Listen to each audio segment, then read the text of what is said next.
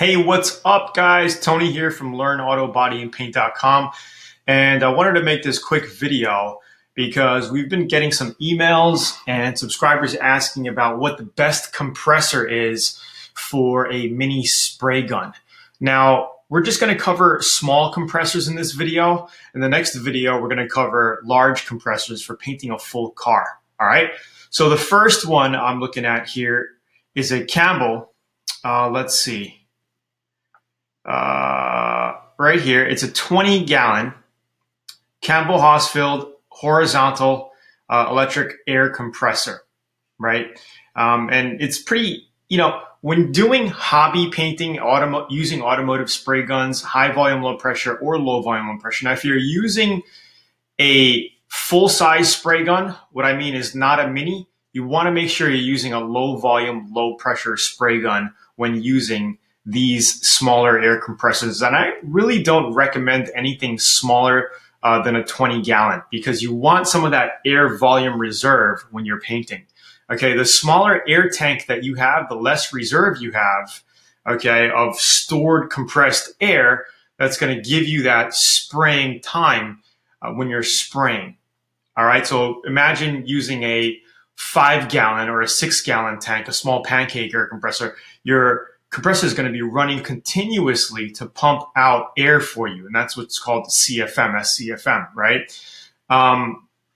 So again, if you're doing motorcycles, car parts, maybe a car fender or a mobile, you're doing mobile repairs, a bumper cover or something, you want to start using at least a 20-gallon or a 30-gallon air compressor. So if we look here, here is a basic vertical style, and this is the horizontal style. So if you want to save space in your shop, go for something upright like this. Okay, and this is a good deal I found at Walmart, $189.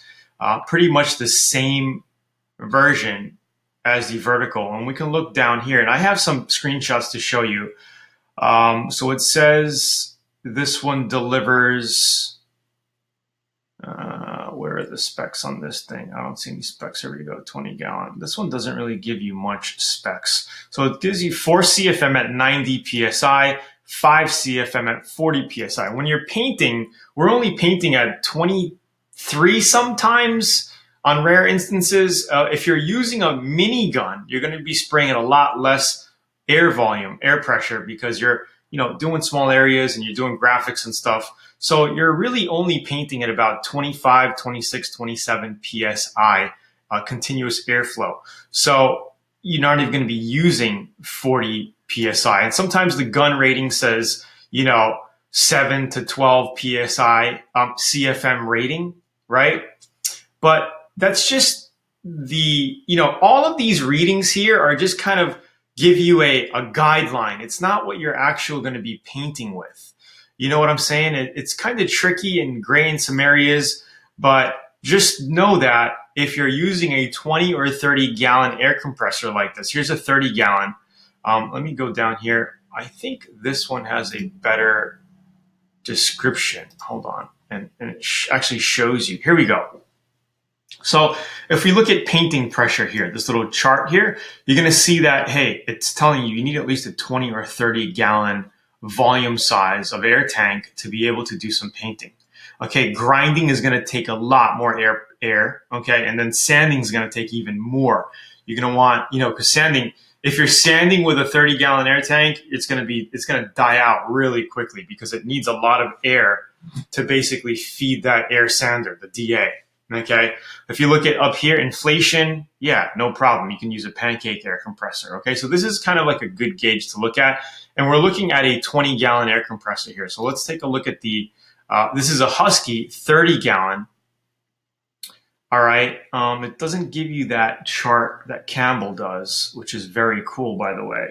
And if you look at the X16 here, operating pressure is 4 to 7 CFM, okay, at 20 to 29 PSI. So again, it depends. If you have a small air pattern, right, a narrow air fan width that you're doing graphics with or you're doing some little things with, you're going to need a lot less air. If you're using a larger fan pattern, you're going to need a little bit more air. But a 20 or 30 gallon for a mini spray gun like this, or the Atom X9, okay, which is the new side feed spray gun. Let me see if we have it here. Is more than enough, okay, for painting complete motorcycles, gas tanks, helmets, DIY projects, and everything in between. Okay, so if you have the money, get a 30 gallon, because having more than not enough is always better. You know, I would also recommend, Campbell is a pretty good brand. Let's see if we can find a 30 gallon in the Campbell here. Let's see, what is this? 8 gallon, 6 gallon, 20 gallon, 13, 20. Doesn't look like there's any. Here's a 26 gallon vertical for $329.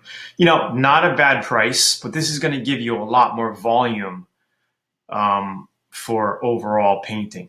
You know what I mean? So this would be something good. And let me get back to like a main idea here. I've painted a complete car with a 30 gallon Craftsman air compressor in the past. All right, you're going to have to, there was another chart that I saw here that was really, really good. It might be this one. Here, check this out. So this is a 30 gallon two-stage, which means it has 2 little pistons here. Okay, which means it could pump out air quicker. And this is an ultra quiet version. I've never heard this version, so I don't know, but it's something that you might want to look into. Husky's a pretty good brand. I mean, I like Husky. They have, you know, good tools. So let's take a look at this chart here. So if we look at painting, high volume, low pressure, it's going to be intermittent. So like I said that I painted a full complete car once or twice, probably a few times, with a 30 gallon air compressor, and I was doing a single stage enamel paint job.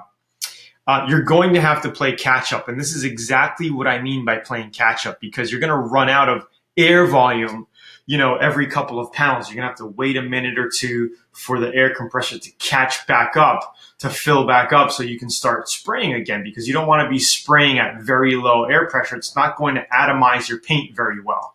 All right. So, and this is a high volume, low pressure gun. This is why you're going to want to use a low volume, low pressure spray gun, something like the Atom X20 or X21 or X27, low volume, low pressure. Unfortunately, they're sold out of the X27s right now, but it consumes a lot less air pressure. So it'll give you, you know, longer lasting spray times. Okay. Ideally, you want to get a 60 gallon air compressor tank size for painting a complete car. You're not going to have any problems with that. So this is a great chart to look at as well. Intermittent, it's telling you there. Like I said, if you're using any of these types of air tanks, 20, 30 gallon, you want to use, if you have a full size spray gun, okay, like a large full size, not a mini, you want to use a low volume, low pressure spray gun, okay? You can use a high volume, low pressure like the X16 with these tanks though. You can, because it requires a lot less CFM to operate the mini spray gun because it's smaller. You've got a small tip size, you know, it's a small gun. So it requires a lot less volume to operate. All right, so it's Tony here. I hope you enjoyed the video. Please like, share, subscribe to the channel here. Click up over here if you want to get a free 85-page auto body and paint manual, or down below if you are on a desktop. And leave your comments and questions below. I'll talk to you soon. Have a good day. The next video will be a little bit more in depth on larger air compressors and which ones I recommend. But I do like the Campbell. Campbell's a good brand. They have good products. Husky's also good as well. Again, it depends where you are. If you want to spend a little bit more money and get a brand name, you can, but it's not necessary. All right. Talk to you soon. Have a great day. Bye.